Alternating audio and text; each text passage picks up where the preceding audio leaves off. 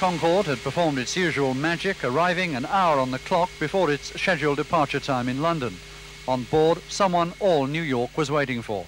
And waiting in uptown Manhattan, a crowd already numbering several hundred strong as the sirens announced the approach of the motorcade. It's her first visit to New York. The first solo visit to America. And in a city which has its dark side, the police SWAT team were strutting their stuff, machine guns at the ready. But the natives seemed friendly enough. I thought she looked nice. She looked really thin. They're calling it Dye Mania, with shops decorated in British fashion, T-shirts for sale, even the now obligatory look-alike competition. She was spared this. The winner was just a little more lifelike than the two shop window dummies which brought Charles and Diana to Fifth Avenue. There is very much of a business slant to the trip. The princess had gone straight from the airport to help sell British products, promoting British fashion and making her own fashion statement in a royal blue number by British designer Catherine Walker. The organisers could only hope that the guests would look away from the princess long enough to take in the display of British cashmere. You couldn't ignore the fact that the princess was in town.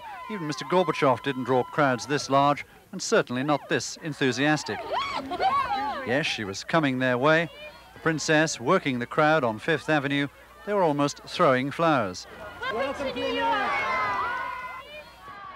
At FAO Schwartz, the Harrods of American toy shops, Popeye and Olive Oil were waving the flag as the princess arrived to give a boost to British-made bears, toy trains and the rest.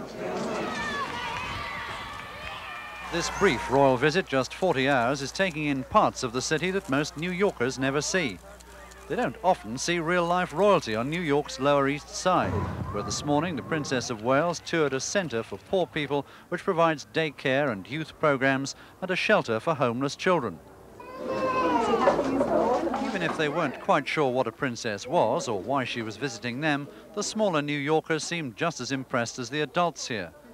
The centre is an island where children can escape the frightening world of drugs and violence that's often found outside.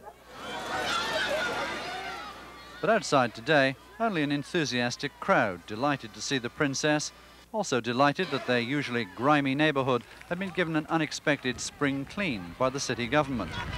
They were rewarded with a walkabout. Ken Rees, News at 10, New York.